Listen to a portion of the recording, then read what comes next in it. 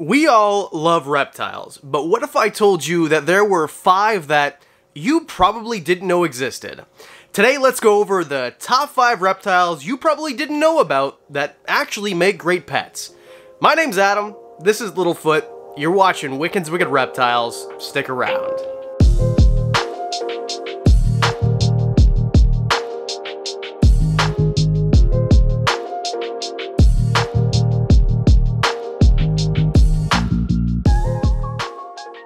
Let's get right into it. Number 5, Bismarck ringed pythons. How didn't you know that these things were a thing? That's what I said when I found out about them maybe a year ago. And I've featured them in a different video before. I just think these might be the most interesting species that could make a good pet, that do well in captivity, that nobody knows about. And just to be clear, nothing on this list is going to be something that doesn't do well in captivity. All of these would make great captives. So no earless monitors or marine iguanas or elephant trunk snakes. All of these things you could actually go out and get and do pretty well with as long as you've got the wherewithal to take care of reptiles. So these guys are absolutely unreal, the way that they look, and they actually have a couple different colorations that they can be, but in general, when they're babies, they're going to be orange and black. So a brilliant orange, bright orange, and a black. And then as they get older, they're going to mute out a bit, so not quite as dull, very similar in the way that, say, a Colombian rainbow boa would look.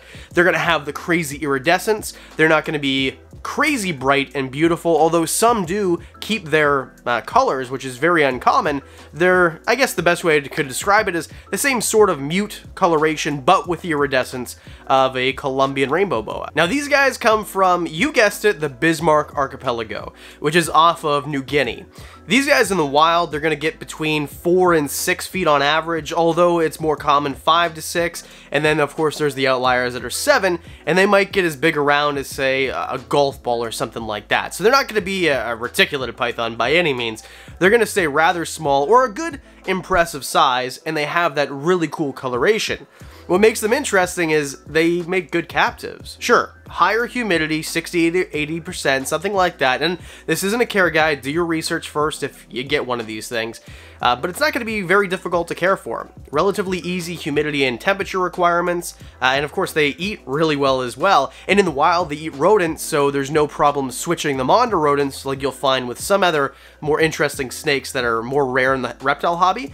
These guys are really easy. And just like a Woma python, for example, just trying to compare these guys to something you probably know about, their feeding response is unreal. So, although they can be tamed down and good for handling, watch out for that feeding response because, I mean, no one likes to get tagged by an animal that doesn't let go. And these guys, they are bred in the US. I don't know of anyone in Canada or the UK that breeds them, but if you do, put in the comments section below. A lot of the times I do these videos and people ask, well, where can I get one?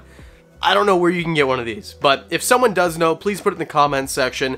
These guys are fantastic, and I would love to eventually be able to find one. I think that they're beautiful, and they would make a really great captive snake, not just to look at, but for handling as well, and a great educational tool. So, Bismarck ring pythons make number 5. Number 4, one that is kind of surging in popularity, but even I didn't know about until 2 or 3 years ago.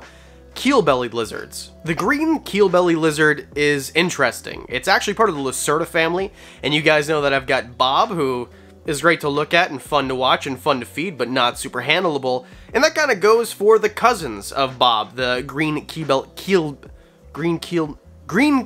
belly scaled lizards.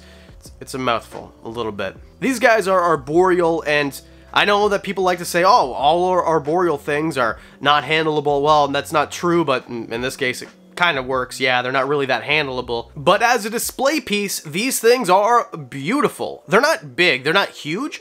They do have a huge tail, though, and it's prehensile. And to me, prehensile tails are cool. That's what monkeys use to get around the trees, right? So these guys, they'll use their tail to climb. They've got claws or hands or paws or whatever you'd call them that are capable of climbing as well. And of course, although they will hide a lot, these guys, when they do come out and if you give them a space to feel comfortable, they are going to be beautiful to look at. Say you have them in your office, your reptile room, your living room, whatever.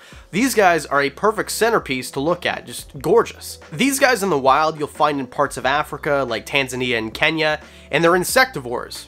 I personally like insectivores because you can get them crickets once a week, and for the rest of the week feed them something that can sit in a bin like mealworms or superworms or whatever. Varied diet, of course. Again, not a care guide. Nothing's going to be a care guide on here. Just giving you a rundown of why these things make great captives.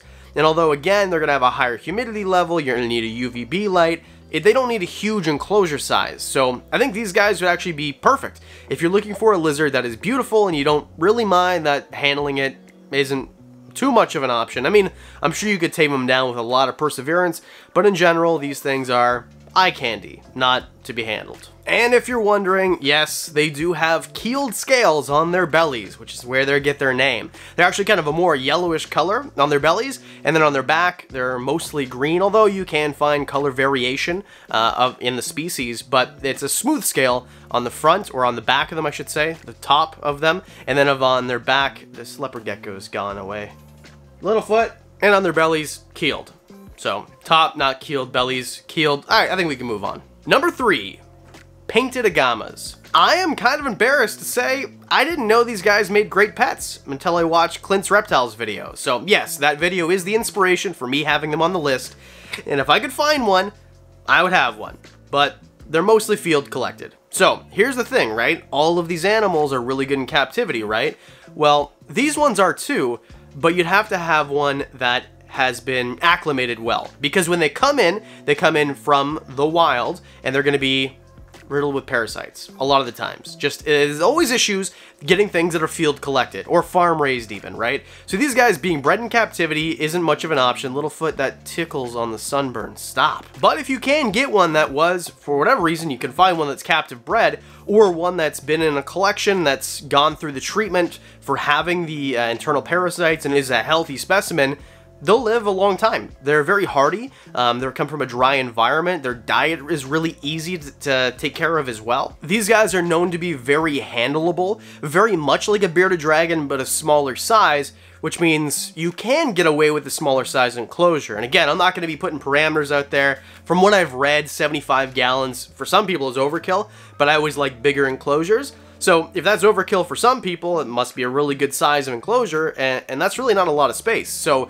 I think that these guys, if you're looking for something that is a little bit different, but you like the way bearded dragons act, and the way that they kind of move, and how handleable they are, maybe a painted agama, if you could find one, would be perfect for you. Now the good news is, these guys, if you can find them, aren't super expensive. Now, small guys like me and big guys like Clint, we're running our mouths about how awesome they are, which, I mean, so maybe that'll change eventually once people realize how awesome that they are.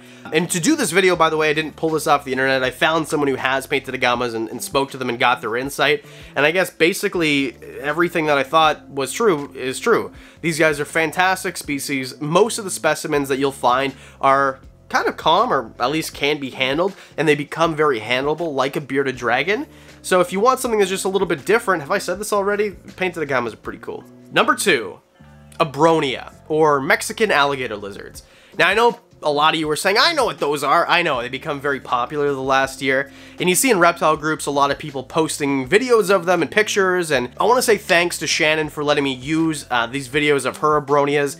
Check out her Instagram page right here. These are very interesting. They look like dragons. These guys, I can't really think of anything that's this small, but is this good looking. If I could have one of these in an enclosure in the corner of my room, I don't know if I'd ever watch TV again. I would just kind of like look at them. They're absolutely beautiful. They're usually a bright green, very interesting. And I know green is very common in nature, but the way that their scales look give them this texture, right? This very interesting appeal that a lot of other animals that are green, or whatever, if you call green a boring color, it looks a little bit different. And what's interesting with these guys is if you have them in a room that isn't your reptile room, that isn't up to a higher temperature, they like a lower temperature anyway, right? Very low, not very low, but a lower temperature than a lot of other things on the list, or a lot of other things that are more common that you might know about, and they are arboreal. So these guys you'll find in arboreal enclosures, or if that's what you'd have to have if you had one of them. Now these guys I wouldn't call a great handling species. These guys are one to look at, and although some people that I've seen post about them and seen talk about them in forums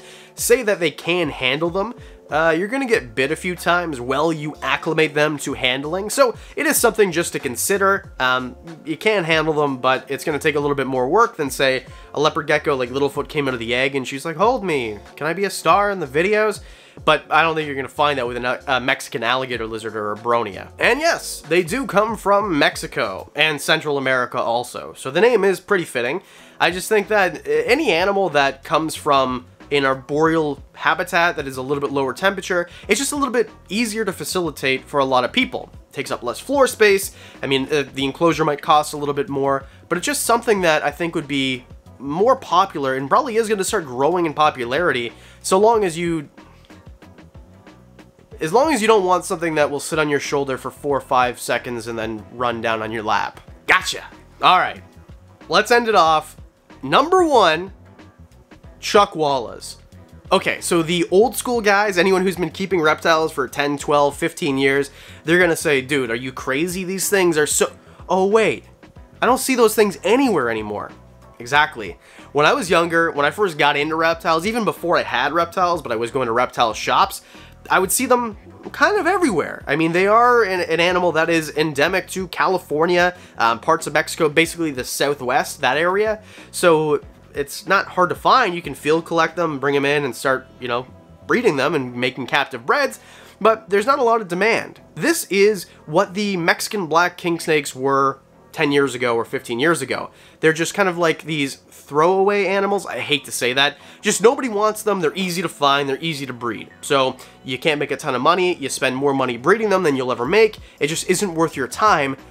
But now I think that we're going to start seeing a revival of them. I think these guys are absolutely amazing. They've got these red back, these really cool colorations, and not really a pattern, but just the way that their color is spread out. And they're easy to take care of. Low humidity, which is normally easy for most people, right? Especially when you have a big high wattage bulb, which you'll need because they are a desert basking or rocky outcrops is where you'd find them. They're mostly herbivores, so you can go to the grocery store or grow in your garden what they need, keep it in your fridge for a week, and you're good. Wham bam, Bob's your uncle, you got yourself a happy chuckwalla. So I think that it's very interesting that more people don't keep them. And yes, they can be handleable. Now this is one of those things where if you pull 10 people with chuckwallas, 5 of them will say, no, you can't, and 5 of them will say, yes, you can. I think it's one of those things that start early, be confident, and they become a handleable animal. These guys, in my opinion, are one of my favorites to look at. There used to be a reptile shop that's no longer around that was in my area. They cohab them with bearded dragons, which I wouldn't suggest ever doing. But I remember walking into the shop and looking, and I'm like, what the heck is that thing? And it was just my favorite thing to look at the entire time. The shop's no longer there. I would love to have one. I've never ever seen one at an expo, so I don't know where you'd find one, but I remember back in the day, they were pretty darn cheap, 50, 70 bucks-ish, something like that, and they're pretty plentiful. They're kind of easy to breed. You can field collect them if you're in the US, so I don't know, it's baffling to me that you don't see them more, but I think this is going to be one of those things, like a Mexican black king snake or a Dumerl's boa. Are you impressed I did a whole video and didn't talk about Dumerl's boas or spotted pythons? Pretty impressed. That is going to make it a resurgence, I think. So, chuckwallas are number 1. So there you go. Those are my top 5 reptiles that make great pets that you probably or might not have even known about. What do you think? Was this a list where you knew everything, or did I surprise you with a couple that maybe you didn't know too much about? Throw that in the comments section. And I did this video because somebody asked. Every video I do because of you. The comment section is where I get all the ideas, so if you've got an idea, throw it down there, and maybe your video idea will be next week's video. And before we end, I want to say a tremendous thank you. Thank you guys so much. Patreon supporters, you get to see videos early, you know about reptiles that I don't talk about too much on the channel, or I just haven't got to yet. Vlogs, extra content, things like that. Thank you guys very much. And by the way, something free that you don't have to pay for, the Discord server has been so much fun lately. We've got quite a few people on there. If you like talking about reptiles or basically anything, and you don't like fighting and having to deal with the nonsense of other pages that you have to talk to, join the Discord server, link in the description. Have I plugged everything? Hit subscribe. See you on Monday.